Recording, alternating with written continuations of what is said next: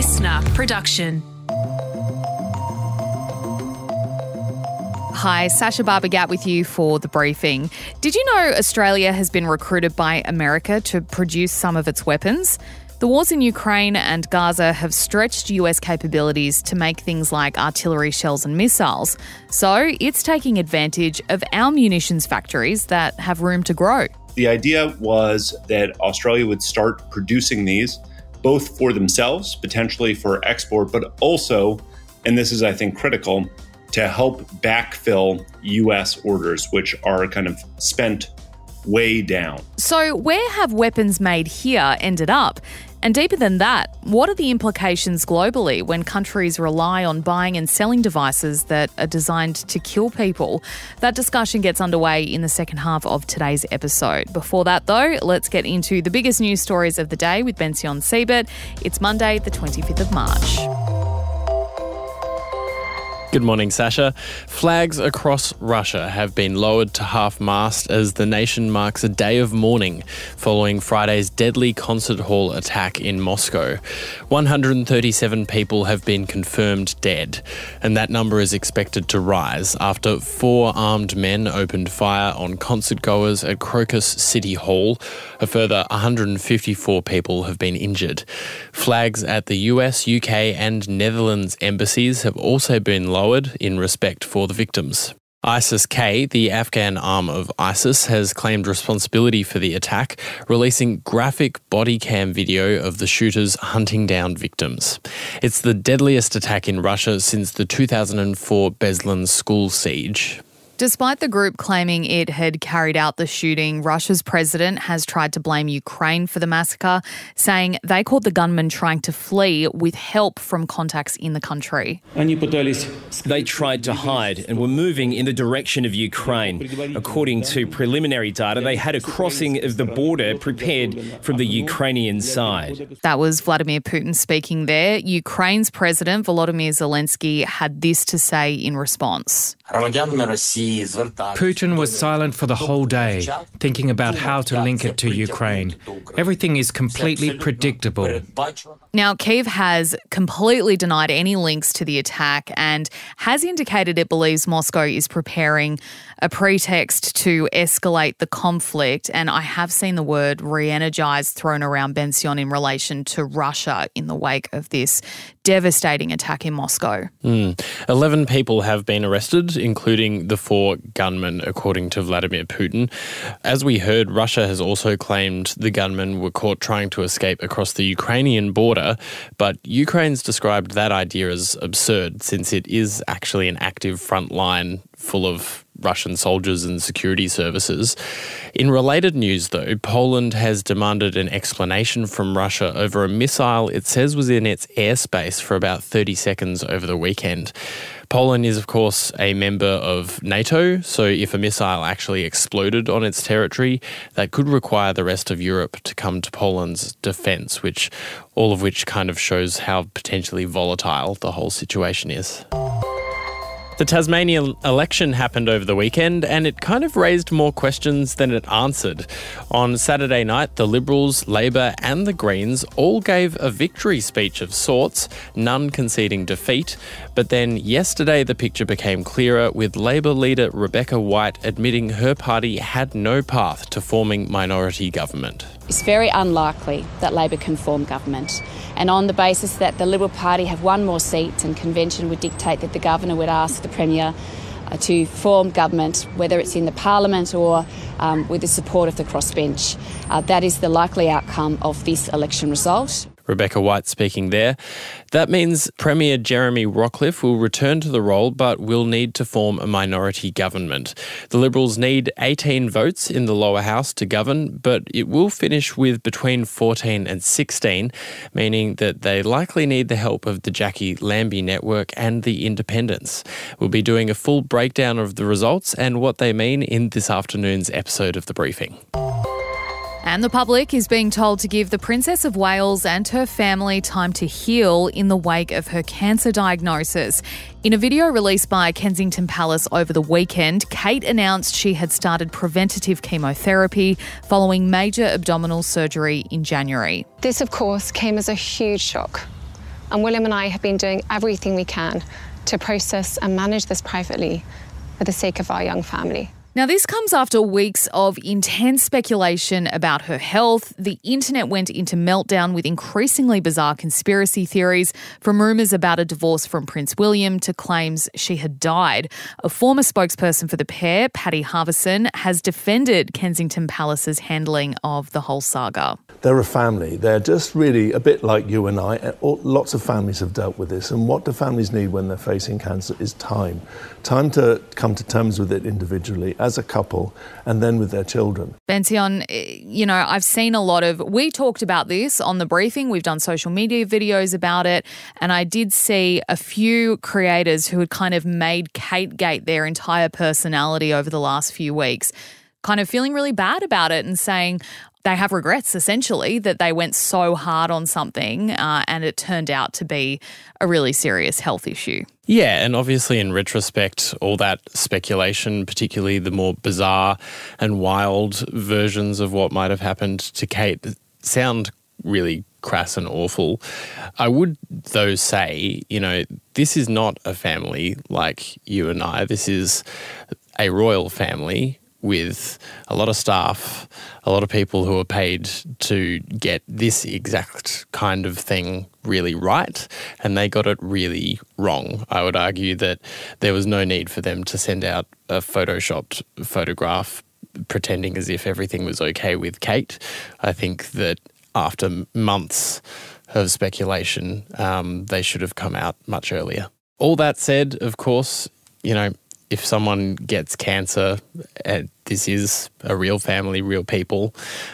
We can't really judge them for that. I just think the PR on it was awful. And I do think there is a different, the public seems to have a different expectation of Kate and Wills. I think with Philip and the Queen, it was very, very private. They never spoke about any health battles. When King Charles came out and said, I've been diagnosed with cancer, there was a level of shock to that because we have never been given that sort of access. Even though it was, fairly muted in its information, it did confirm that he was having a health battle with cancer. I do think, though, that the public expects more from Kate and Wills, maybe because they're younger, maybe because they present as more relaxed, trying to be like, hey, we're the monarchy, but we're chill monarchy.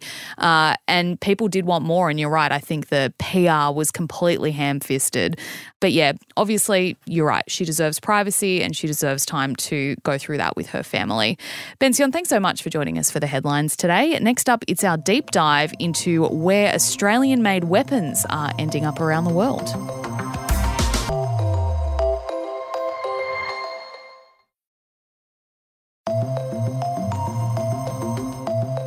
Since the war in Ukraine, it's become clearer how much the world relies on the making, buying and selling of weapons.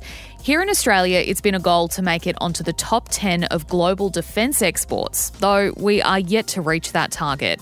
In 2020, the then Morrison government actually boasted about the fact there isn't a single F-35 fighter jet production operation that doesn't feature Australian-made components, while a deal is underway to have American missiles and artillery shells made right here at munitions factories in Victoria's high country.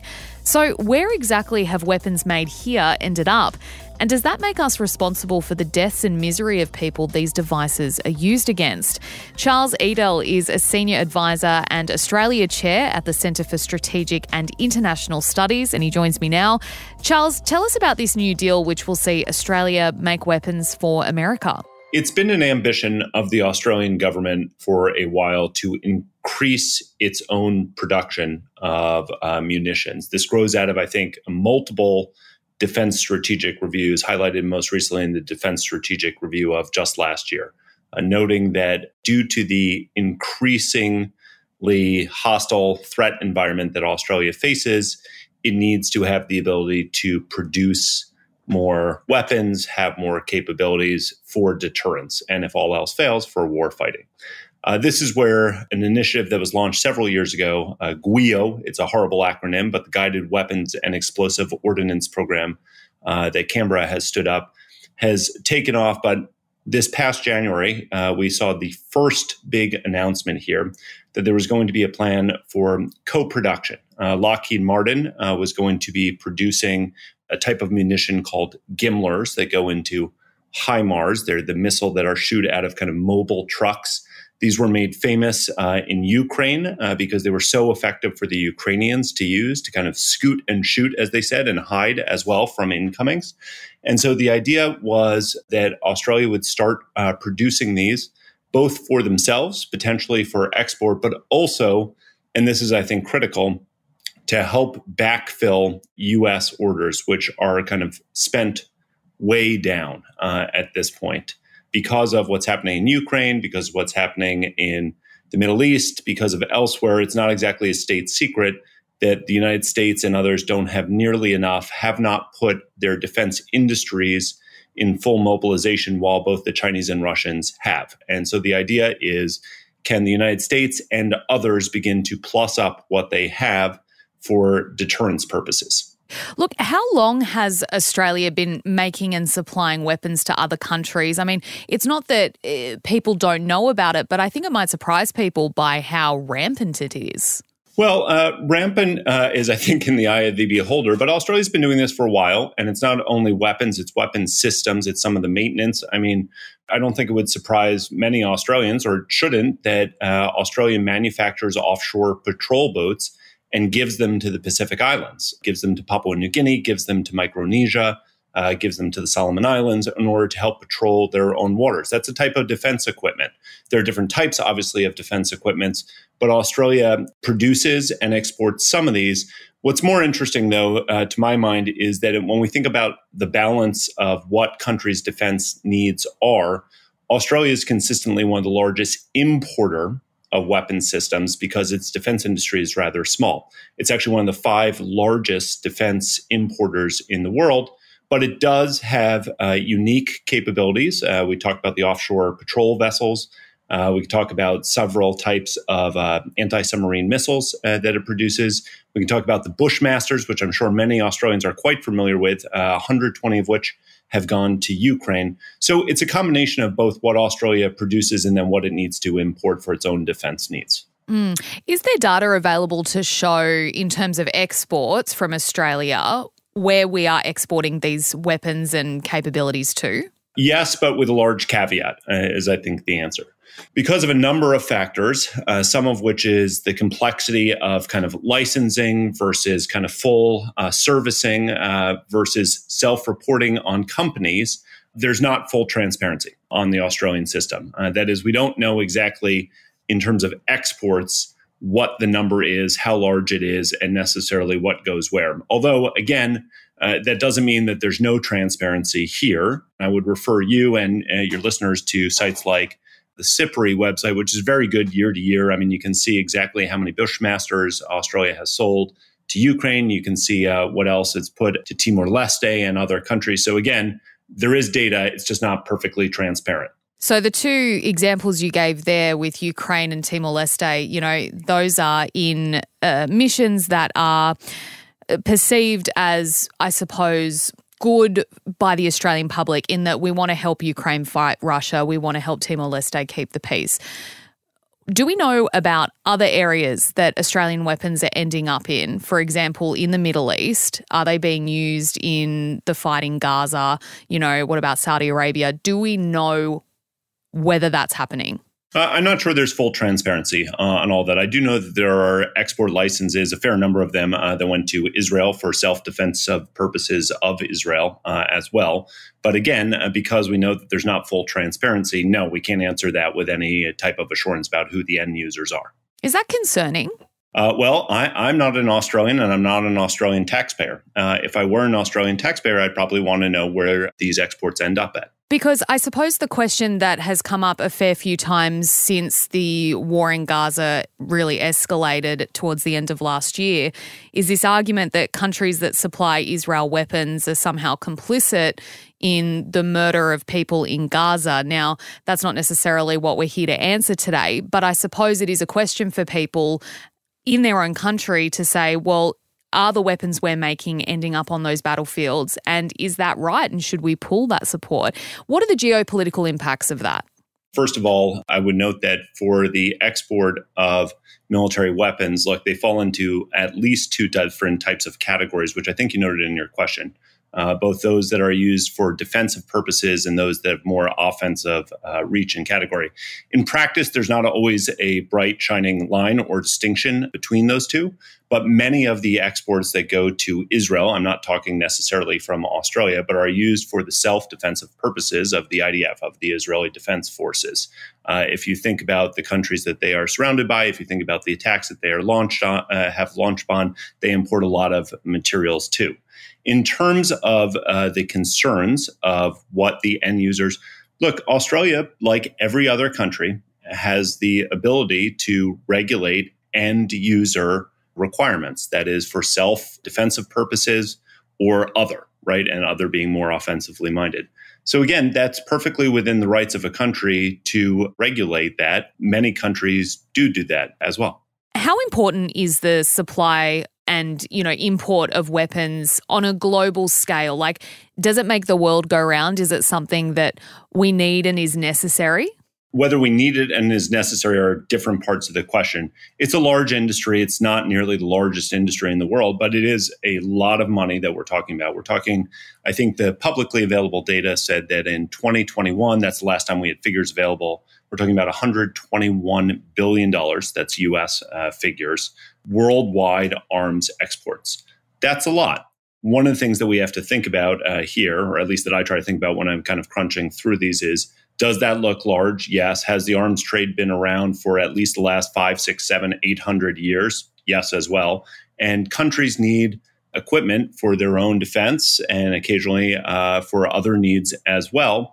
And so when countries think about how it is that they are going to acquire what they describe as what they need for their military and for their security, countries have a choice to make, right? They can either kind of make sure that they produce everything on their own, there is no country in the world that has made that decision, or they kind of go into bespoke areas themselves, or they just import all their things. So this is a large part of the global arms trade.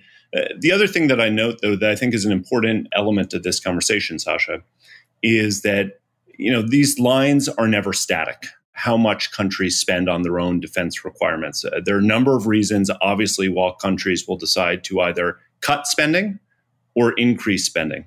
Again, I'm going to majorly overly simplify here, but probably the number one reason that countries decide to spike or increase their defense budgets is their own country's recognition of deteriorating security environments around themselves. So over the last couple of years, globally, but yes, in the Middle East, yes, in Europe, and also especially in the Indo-Pacific region, because of spikes in military modernization, we've seen multiple countries increasing their spending. And I would note that in Australia's strategic documents laid out in the Defence Strategic Review and elsewhere, this government has said that this is the worst geopolitical environment that they've seen in the last 70 plus years.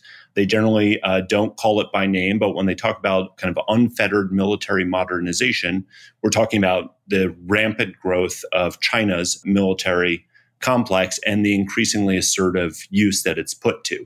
So again, if we kind of wrap all those things together, when countries look at that, when they look at the more aggressive ways that's been used by the Chinese, but also by the Russians, it's a natural, if unfortunate, but natural response of states to want to increase their own defensive capabilities. Is that something we can expect to continue seeing then over the coming years? Is Australia only going to increase its production of weapons and military capabilities?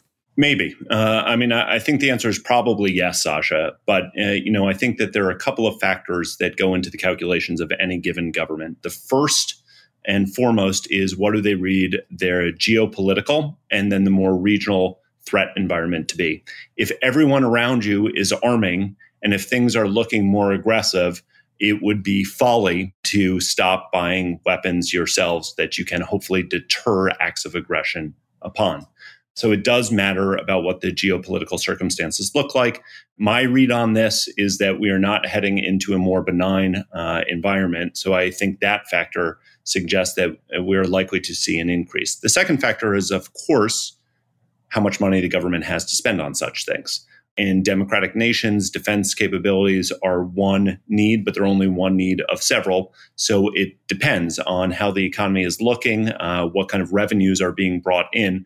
But I would say that those two factors what the geopolitical threat environment is and how much money the government has to spend give us indicators of what we see. And because the geopolitical threat environment is looking so dire at this moment, I think we should expect multiple countries to increase, including Australia, their defense spending. Charles Edel, thank you so much for your time. It's a chat that I think is worth having and is interesting for people to know. They might not realise kind of what is going on with our defence capabilities. So we appreciate your time. Yeah, thanks for having me on, Sacha. That's all for now, but we'll be back this Savo at 3 with another deep dive. And if you liked this episode, we'd love if you could share it with someone you know. I'm Sacha Barbour Gatt. Thanks for listening.